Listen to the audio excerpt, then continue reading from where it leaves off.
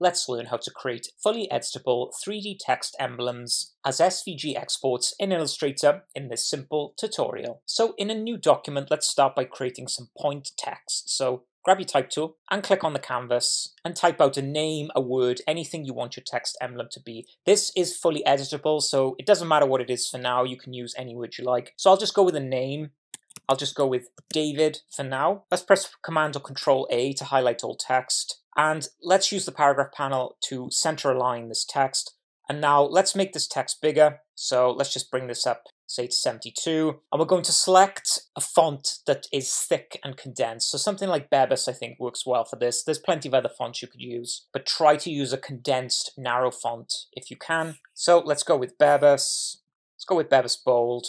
And select with Selection tool, and let's hold Alt or Option and Shift and just scale this up, just so it's a little larger on the canvas. And if we come to our Align panel here, Align to Artboard, we can center horizontally and vertically as well. So with this text selected, come to your Appearance panel, and if you can't find it, go to Window, Appearance. Select the type in the Appearance panel and come down to this little icon here to add a new fill color, and then double click characters, and inside the characters let's turn off this fill here by selecting it and pressing the delete icon here, and then come back to type.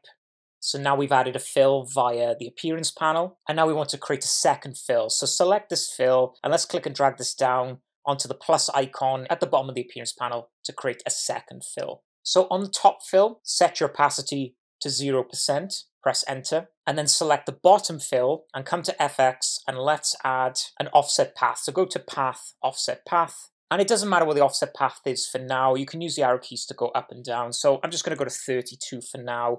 Make sure your preview's set on. We can always change this at any time. So let's just press OK. So we've got the two fills. One has got 0 opacity. The other has got an offset path applied to it. And finally, if we come down underneath characters, you'll see the opacity default. If we select that and double click to turn on the knockout group, we now create a transparent text with a black offset path. And as you can see, if I go in with the type tool and click, I can change this text to anything I want. So let's switch it back to David.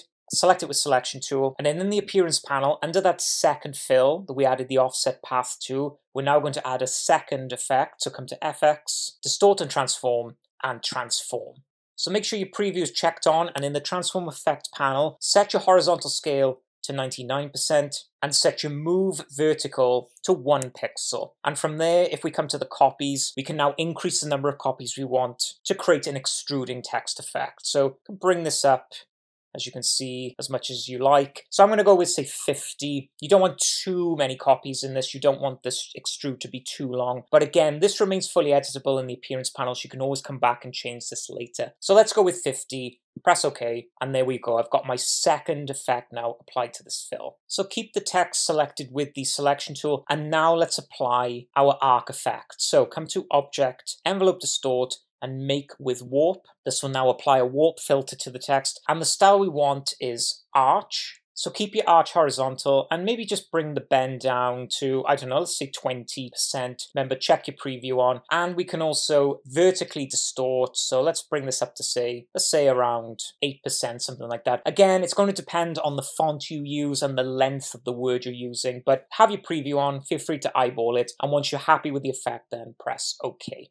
So once I've created my 3D emblem, I can essentially use this as my base or control, and then I can duplicate it as many times as I like and make as many emblems as I like. So if I Command or Control minus just to zoom out, so I'm going to click and drag with the Selection tool over to the left-hand side, and I'm going to leave this off the canvas so that I can reference it anytime I like. And then with it selected, if I hold Alt or Option and click and drag out a duplicate, I can now use this to make a new emblem, and I can always come back to my original emblem and continue to create duplicates and make as many as I like. So if I just horizontally and vertically center align this, I can then go in and make changes. So if I select it with Selection tool, again, make sure my Appearance panel is open, Window Appearance if you can't find it. Now to go in and change the text, you're going to need to double click to go inside the envelope group. Hover over and select the text, and then in the Appearance panel, you'll see Envelope and Contents. Now, if I double click Contents, I go back in to the type layer, and you can see here now I've got my original two fills, I've got my offset path, I've got my transform layer and my knockout opacity layer there as well. So from here now I can make as many changes as I like. So if I come in with the type tool and I click, and let's create a different name. So let's just say go with Samantha.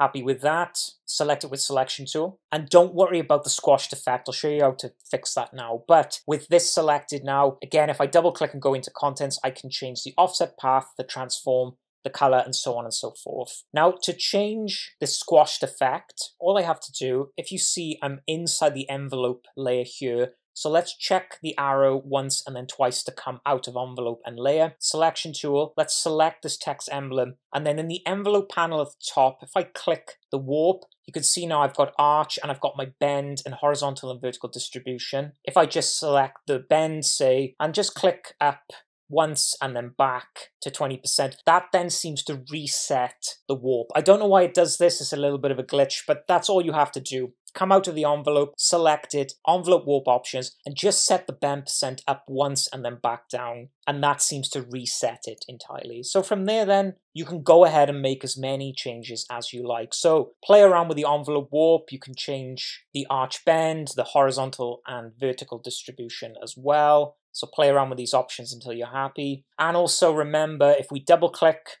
to go back in, and then in the appearance panel, if we double click to go into contents, from there, then I can go back to my knockout fill and my offset path and transform. So for example, if I select offset path, make sure my preview's on, and you can see now if I press the offset up and down, I can make changes, press OK, and I can do the same with the transform then as well. I can increase or decrease the number of copies, press OK. All this remains fully editable, and then I can come back out of the envelope and layer 1 using the arrow here once I'm ready, and I've created a second 3D emblem. So essentially now you can repeat this as many times as you like by simply grabbing your original, holding Alt or Option to click in out a duplicate, and then using the envelope warp options at the top here, and double clicking to go in and using the contents in the appearance panel to change all those other options. So go ahead and make as many of these 3D text emblems as you like. I'm going to create a few more, and then I'll come back and show you how to expand and export them.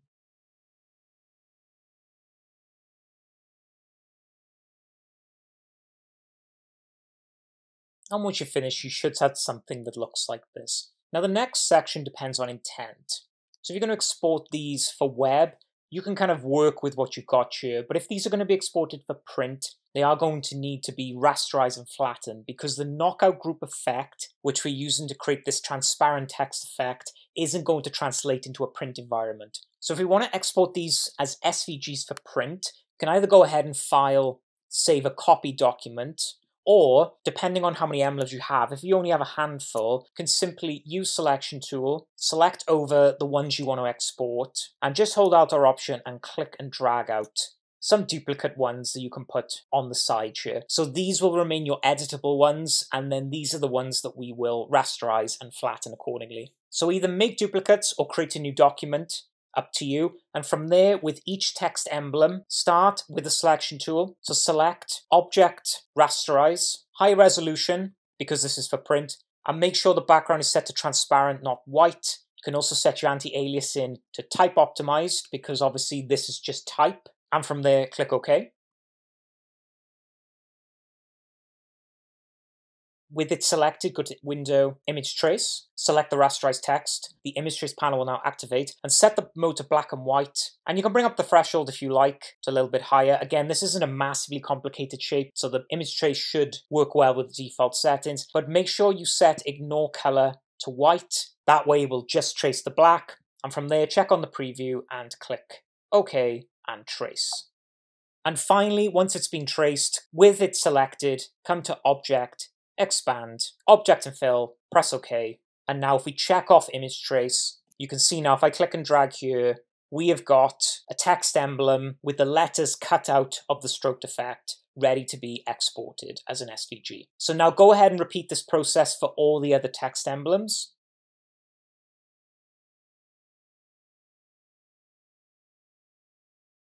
And finally, once your text emblems have been expanded, it's time to export. So it's worth bearing in mind if you select this, you can change the fill color of these to anything you like, but I'm going to keep them black because we're going to export as SVG for print on demand. So from there, come to Window, Asset Export. You can find this in the right-hand column as well, and simply click each text emblem and click the Add Asset icon here to add it to the Asset Export panel. So let's do the same with Samantha, Diego, and David. Now you'll see the Asset Export panel will assign assets, the name asset and a default number if you don't go via layers. So for good housekeeping, I'm just going to change the names of these assets by double-clicking and just typing in the text that the emblem has in it. Again, you don't have to do this, but I think it's a lot easier to look at Jonathan.svg, Samantha.svg than asset1, asset2, and so on and so forth. So once you've added all assets to the Asset Export panel, check the Export for Screens icon down here.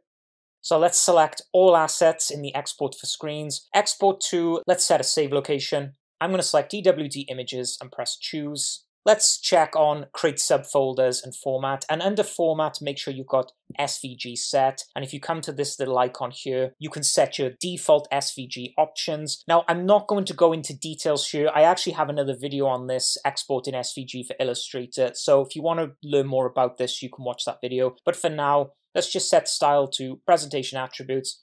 Make sure we've got Convert to Outlines. Leave everything else as it is and press Save Settings. You can add a suffix or prefix if you like, but I'm not going to do that. I've already labeled my individual assets. And from there, simply click Export Asset to export all SVGs to a folder.